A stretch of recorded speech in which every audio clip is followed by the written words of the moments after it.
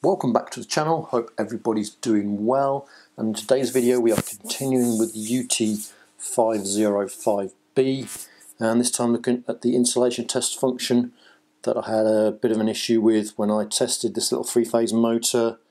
This read twice, almost twice, the result I got from the MTR105 there. So we're going to take a look, see if there's anything obvious that's causing that issue. I'm going to test it with a number of insulation testers so I can get a kind of an average value of doing this. So we're going to do 1 minute tests, which will be a DAR on this unit here for 1 minute 30 seconds.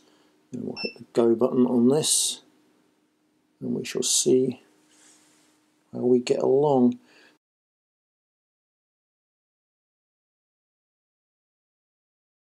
So we're coming up to the end of the test on the UT505B. We'll have to memorise the gigohm result because we'll lose it.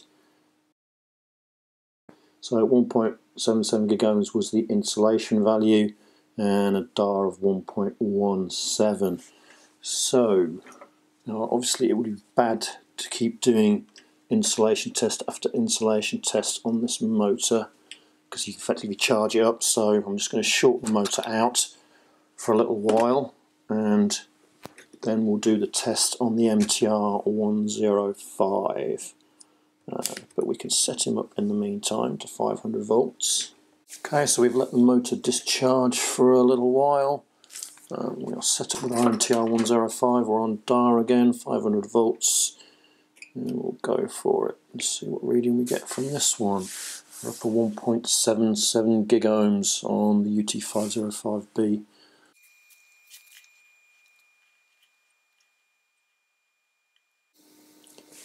Coming to the end of the test with the MTR1055 and we are 700-ish mega ohms against 1.77 giga ohms, so 720. So our DAR is 1.18, which is, put the light back on, so our DAR is 1.18, which is equivalent to the UT505B, but you can see a significant difference between the readings there for the mega ohms.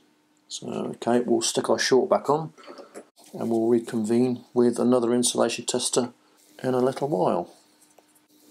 Coming up to the end with the key sights, you can see we're 855 mega ohms there, so a little bit higher than the MTR105 but still substantially less than the UT505B, 1.08 for the actual DAR ratio, which is similar to both the instruments there. We can go to range, can't we come? And there's our 1 minute reading there, and there's our 30-second ratio again. Okay, that's that one. We'll reapply our short and give it another couple of minutes, and then we'll test with another instrument.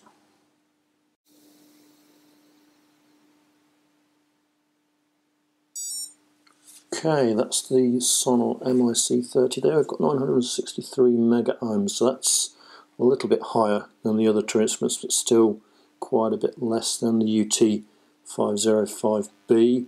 We'll just go along the lines here, and our ratio for our DAR is 1.062, which again is fairly comparable to the other units there. Okay, we are back again, but this time with the Chavanard CA6526. We're set up for DAR, and we'll give this a go and see what happens.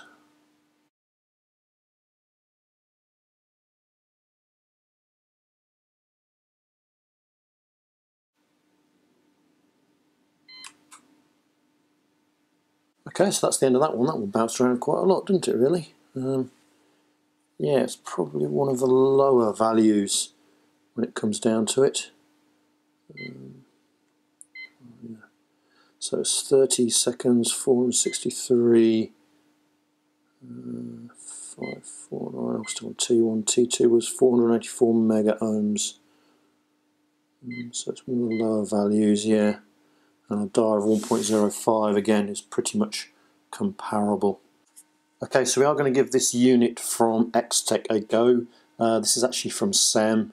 It's a rebadged unit. It's rebadged by a load of others, Dialog, RS Pro, and obviously X-Tech themselves here. It doesn't have DAR and Pi functionality, but I'm going to time it using the MTR105 here, and hopefully we can get a reading in that manner. So I just need to start them off both at the same time and see what happens. Downside to this is that the X-Tech is a very noisy instrument. That's our 30-second value.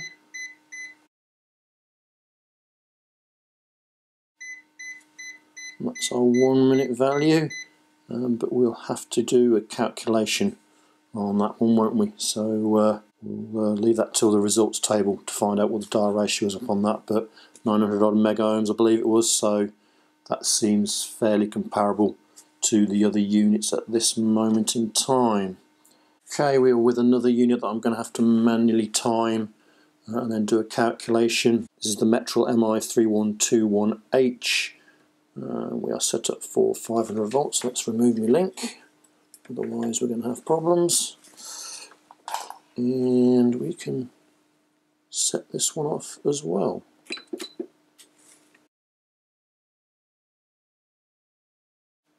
So there's our 30-second value there, 690.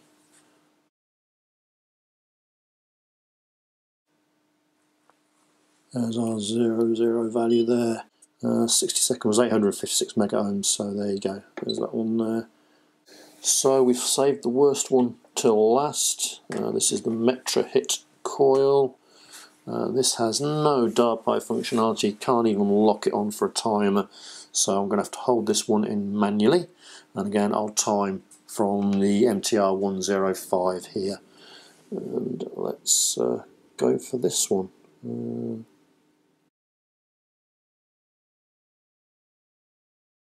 It's 948 at 30 seconds.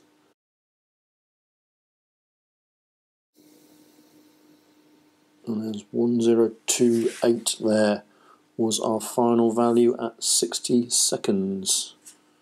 So that's that one done. So here's our results table. You can see at the top line there, that's the insulation value in mega ohms at the 1 minute mark for each of the instruments. And you can see there the UT505B, that's got the highest reading. And the showing our new CA6526, that's got the lowest reading. Quite a spread. If we look at the line below that, that's the deviation from the average of all the readings there, with the UT505B being 85% above the average and the CA6526 being 50% below it. So that's quite a significant difference there.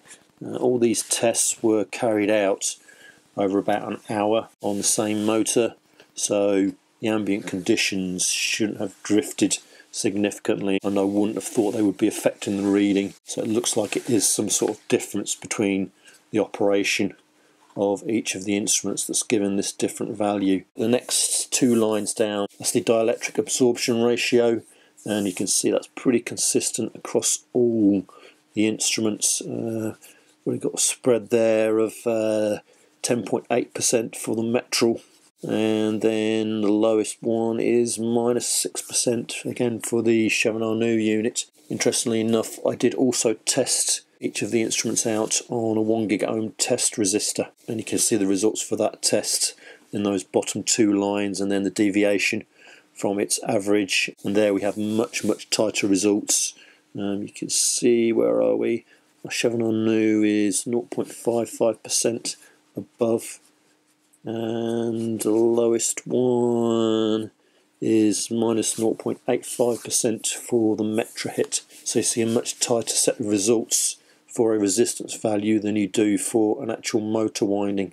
A small section of table just below that, that's just the general statistics there for each of the results, plus or minus 3 standard deviations from there. That's the standard statistical test to ensure that you haven't got any outliers within your data, and all the measurements that I made do fall within those plus or minus 3 deviations, so there doesn't appear to be any statistical errors in there of any significance. Okay, so that's it for our test results table. We'll see if we can set up and do some tests on the UT505B to try and determine what's going on. Okay, so we have set up with our UT505B onto our motor. We're currently in test and we have an oscilloscope running onto the side there, but this is not very good for screen recording, so I'll put pictures up of this that I've captured, which is this first one that I'll put up that shows the initial spike that you get, which is quite hefty, and then you see it slowly rise up onto the actual full test voltage. But you do see that in an awful lot of insulation testers, so it's nothing too much to worry about. And then I'll put this one up here. The next one is actually the FFT capture of just this test that you see ongoing now, and there's nothing really untoward with regard to that you would worry about too much.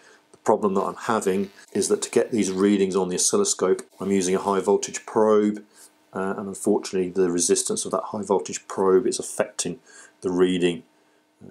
Just go back onto the screen here for the UT505B. You'll see that we're running on 0.69ish gigaohms. If I disconnect this probe, you can see we immediately jump up to the 2.2 gigs, 2.3 gigs. So I'm not really going to be able to do too much investigation with this. What I will just show you, if we knock this off, I do have here a little capacitor. This is a 0.1 microfarad capacitor that I can put in parallel. So we're now just running across the output of the UT505B with this little 0.1 microfarad capacitor. What we'll see now when I turn this on now, obviously the reading has changed, but we start to see an awful lot more oscillation in the output of this. You can see it bouncing around, whereas it was relatively steady, much higher than it was for other meters, but at least it was fairly steady. Now it's just bouncing around all over the place, so there does appear to be some sort of filtration issue with the output of this insulation tester. All the measurements that you do will really have to be done from within inside the instrument, in between the actual output of the insulation testing function and its measurement circuit. If you get in there, then you don't affect the way the meter is reading, but obviously I'm going to struggle to do that. So what I will just do is stop this. I'll just show you in comparison. We'll stick the Mega MTR105 into circuit. So what we've done is set up with the actual capacitor here in parallel, and I'll repeat this test. So as you can see, as the Mega starts to settle down, you can see it takes a bit longer to get up to its resistance reading, but that's because of the effect of the capacitance. So this instrument isn't affected in the same manner as the UT505B with an external capacitor on there, so there's obviously more filtration on the output of this unit that prevents the oscillation. And so there's our end results there. 708 mega ohms at 1 minute and a DAR of 1.27, so fairly comparable to previous values really. What I will just do is do the same with the Chevanar new unit, because that produced an interesting result. In fact, it was much lower than any of the other two instruments. So we'll set up again and we'll give this a go, and we'll see if this oscillates the same, because this did produce much lower readings than any of the other instruments, which is kind of interesting. Now we're producing much higher readings than the MTR105, but it is actually still a steady output. It's not bouncing around in the same manner as the UT505B, so again you see with these more expensive units, probably much better filtration on the actual output voltage that isn't affected by impedance of the device that's under test.